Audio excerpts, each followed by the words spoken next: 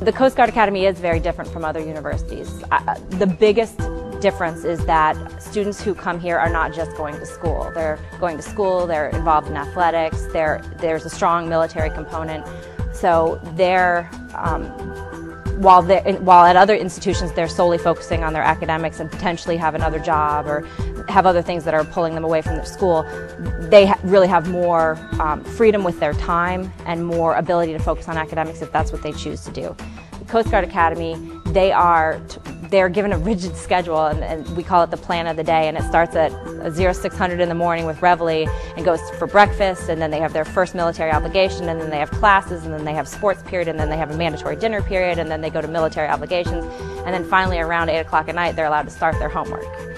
So it is a very rigorous process, a rigorous day that they go through, and that is what separates us. One of the very nice things we have here about academics is that our academics are really hands-on. We have civil engineering, mechanical engineering, naval architecture, and electrical engineering. Electrical engineering, they really mainly focus on building computers and designing like the computer chips to make the computer go. Naval architecture, they design boats, which is really cool as well. Mechanical engineers focus on making engines for cars. They build robots and stuff. They actually have competitions every year for that. And as far as I know, we're pretty good at that. And civil engineers, they really focus on building structures like designing bridges, just like adjusting workloads and stuff like that. So it's pretty interesting. Definitely my favorite part about being here is working with the cadets, like being in the classroom, seeing them over their 4 years. They start off as freshmen and we see them come in, they're timid and they're still learning the rules and regulations because there's a lot of military elements that they're being forced to learn over these 4 years. The first year it's tough for them.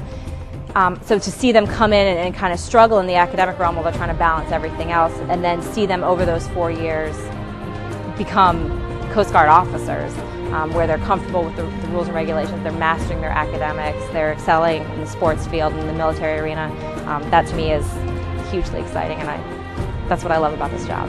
They always give us their contact information, and they behoove us to always ask them and come to them if we need help. They're willing to sacrifice their time to make sure that we understand the material. The teachers here are extremely accessible.